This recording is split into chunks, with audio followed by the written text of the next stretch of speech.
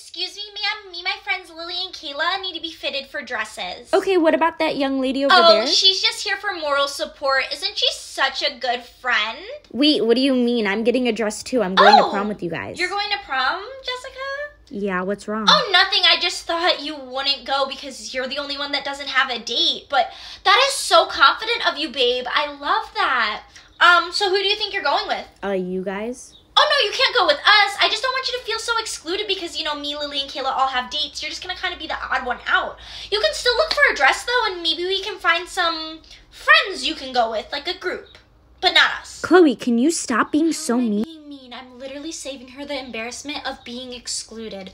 So, maybe next time, think. I have a big heart, I know.